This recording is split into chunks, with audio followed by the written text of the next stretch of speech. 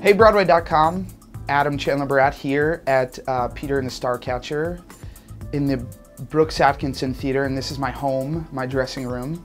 And today I'm going to show you my 5 favorite things. This was, actually, I think it was my last birthday card my parents made for me, and they scanned a bunch of pictures when I was a boy.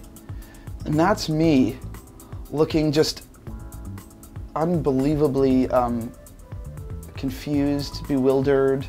This is our dirt in the show. And the second I put this on, I feel like Peter. My next item is this beautiful piece of artwork. And it was a gift from the glorious, wonderful Mr. Christian Borle.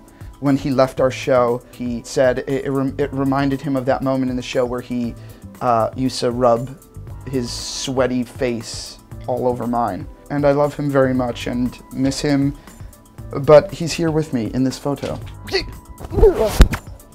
Yeah, it's pretty bouncy. This is where I spend most of my time in between shows, on 2 show days. This is where you'll find me, right here, napping. We also have the very important yoga mat. This show's so physical. And so it's really, it's important to stretch.